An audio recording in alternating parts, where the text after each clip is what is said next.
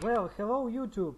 Today I'm going to show you how to program STM32F407 board of the STM company using MatLab Simulink. Actually, we will not be coding it. We will create the model which we will convert into the code and download it. And that's the beauty of the procedure. So, I have created simple example. What we have here, analog signal coming to pin number 3 is being converted to digital by the analog to digital converter, is being scaled, and in this simple program what I want to do with the signal, I will divide it by 3 and will pass it to the output with a 7 seconds delay.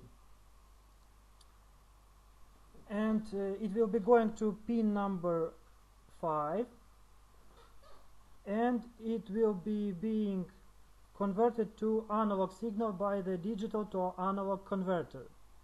So why is it 7 seconds delay? Because if we go to model configuration parameters, we will see that we have fixed step size of the modeling is 0.1 seconds. So that's why it will be 7 seconds delay. Now, what we need to do is to build this model and convert it into the code. So we click on the Build Model button.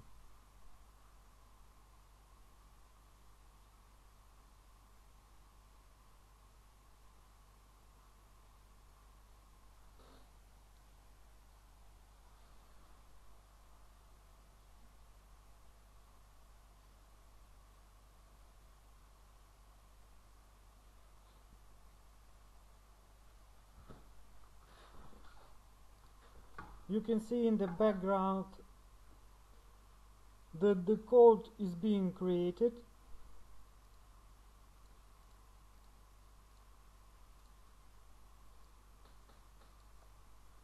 And in this window we can see the stages of this procedure.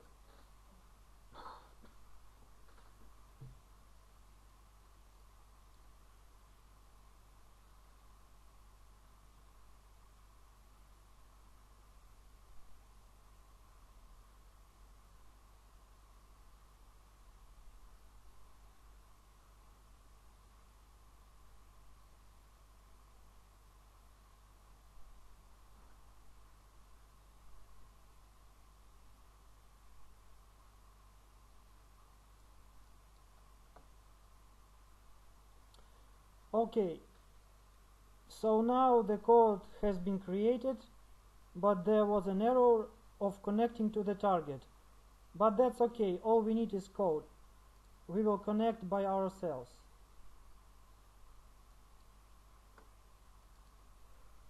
So I will be using this cool program which you can download from the STM website.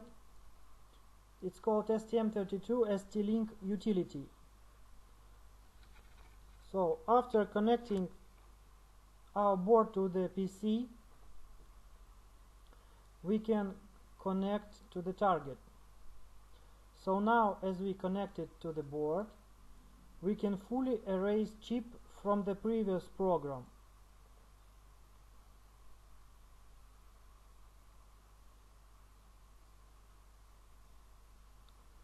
Okay, and now by left clicking this button we can select the program code which has been created during our previous procedure, and you can find it in the same folder as your MatLab folder which have inside your MatLab project. So we open our program code and we will download it to the board. So now if you see this verification OK string, that means that your program is already there. So this is my board, which is connected to the PC by the means of the USB cable. Also, I will be using a digital multimeter and a power source and a set of cables. So first things first, I need to connect to my pins which I had used in the program. So pin number 3, pin number 5,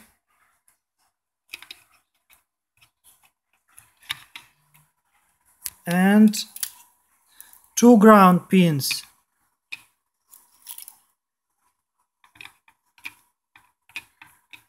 Now I will check the parameters of the signal coming from my power source. So the signal is 3 volts. Now everything is settled. I will turn on my power source, and by this I will give a signal to the pin number 3, the input signal, and after the time delay I will receive 1/3 of the input signal. It will be 1 volt over here. So it's approximately 1 volt now. As you can see, we have been observing the time delay and the division of the input signal. So the test drive has been successful. This was only a simple example of what I can do with this technology. Actually, you can now implement much more interesting stuff. For example, realization of your object models on using this board, realization of PID controllers, also for example, some filtering of the signals, and so on and so forth. So this opens huge possibilities. And the limitations only your imagination. So I hope this has been useful for you guys. If you have any questions, please feel free to ask them in the comment section below. And that's it for today.